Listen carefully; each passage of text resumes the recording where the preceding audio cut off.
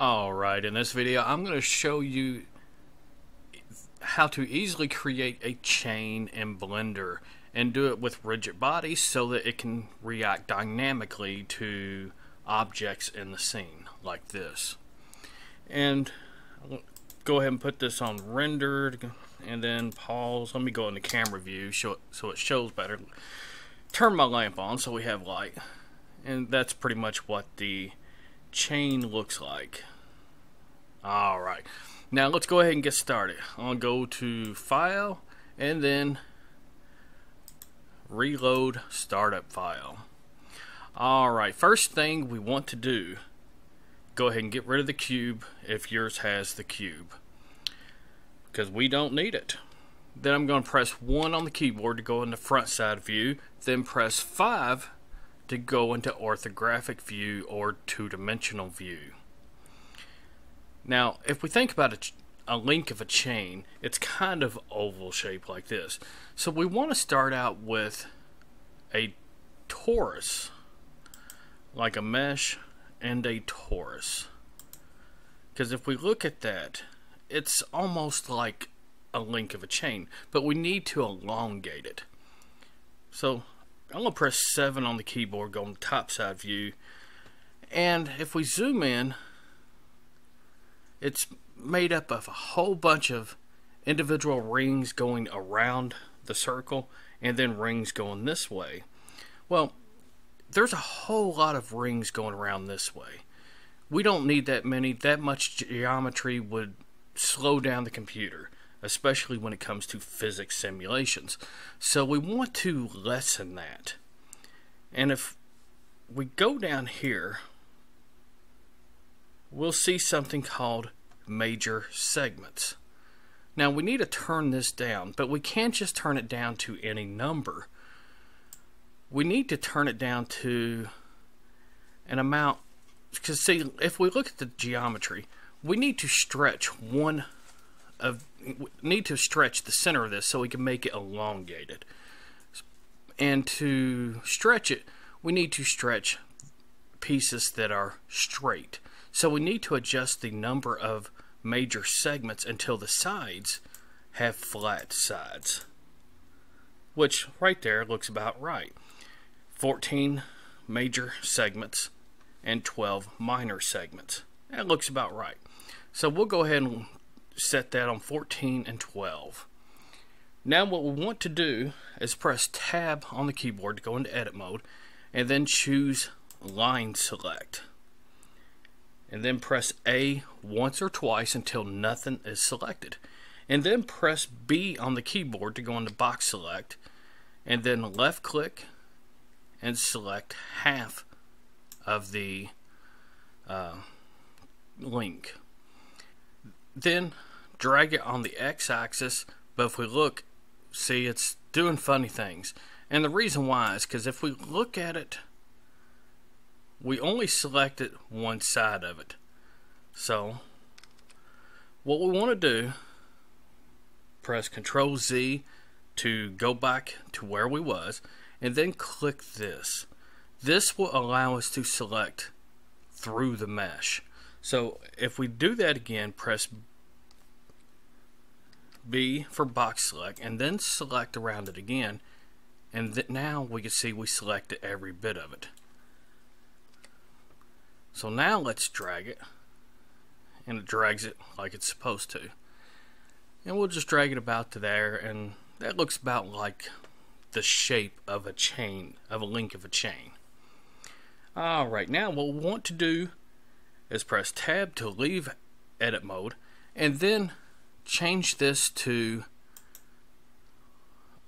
change the origin to geometry. That way it puts the origin point right in the center. That's important for the physics to act properly.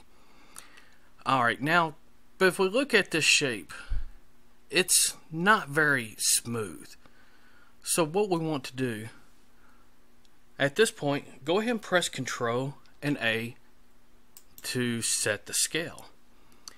And then come over here to the Modifiers tab, add Modifier, and add a subdivision surface. and then just make sure both the view and the render is set to 2, and then click on optimize for display. Do not click apply. That's important. Alright, now we want to apply some physics to that link. So with the link selected, click on the physics tab and then choose rigid body. Leave it set to active, but we got to change this from convex hull to mesh. And the reason why we have to set that on mesh is because we want to be able to have a link going through this chain through the center, or have a link going through this link through the center without it causing a conflict. And the only way we can do that is if we treat the mesh as a rigid body instead of, you know, the basic oval shape as a rigid body. I hope that makes sense. I don't know how to explain it any different. Alright, now let's go ahead and press 7 on the keyboard, zoom out just a little bit. Now we want to duplicate that, so press Shift D to duplicate, and then press X so we can move it on the X axis, and then just move it till you have just a little bit of a gap. Now you want to rotate that on the X axis. Rotate X 90 degrees, enter. So now it's 2 links of a chain, essentially. Alrighty, now the fun part. With one of them selected, shift right click on the other one so both of them are selected,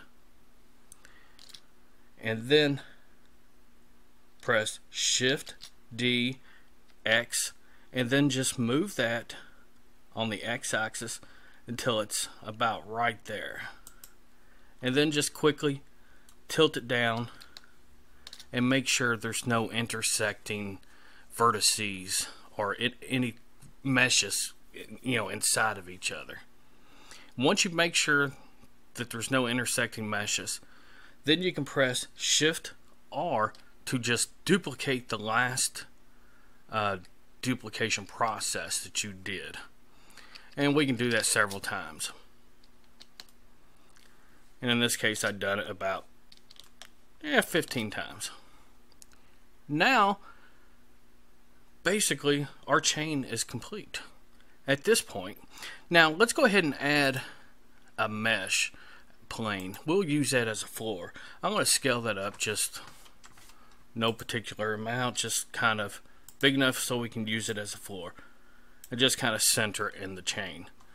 And I'm going to press 1 on the keyboard to go to front side view, and then I'm going to lower the floor so it's down this way, so the chain has somewhere to fall to.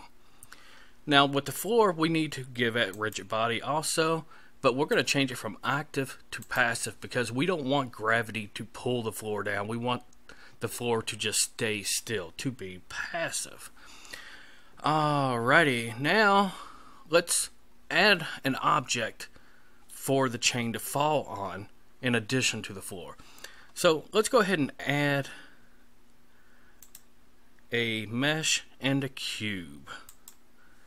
Now the cube's right here, and let's go ahead and scale it on the Y axis by pressing S and then Y, and then just scale it up to about that size. And then I'm just going to press scale to scale it, but I'm going to scale on every axis, so just plain scale, and then drag it to whatever size you want it to be. Now I'm going to lower it till it's right above the ground, or right above the floor, but not actually touching the floor. Now I'm going to press Control A to apply the scale for that cube. That's important. And now I'm going to give that cube or that rectangle some rigid body properties. Leave it on active, and convex hull is fine. We can leave the settings at the default setting. Now if we press play, the cube should fall to the floor, and then the chain should fall on top of the cube and the floor. I'll go ahead and set the endpoint to 100 on the frames and then press play. Simple enough, right? Now let's go ahead and give this chain, a material. Go over here to select one of the links, click on the materials tab, click new, change it from diffuse to principled, and then change the metallic to 1 and then the roughness to somewhere between 0.05 and 0.1. I'm just going to put it 0.05. Alright, now we need to apply that material to the rest of the links. So what we need to do,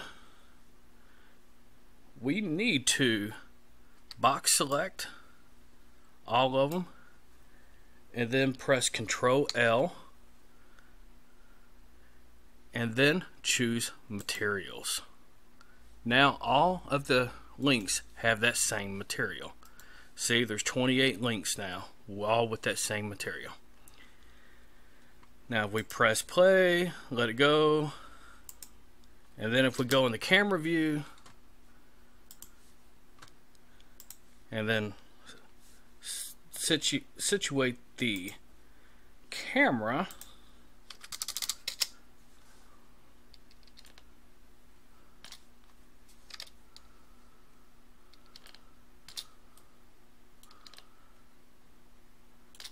and then press rendered, there's our chain.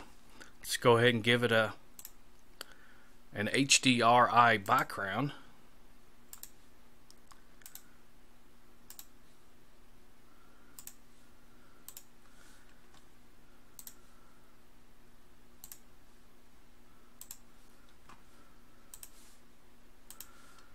Pretty much any HDR background will work to make it look better. And then that's pretty much it.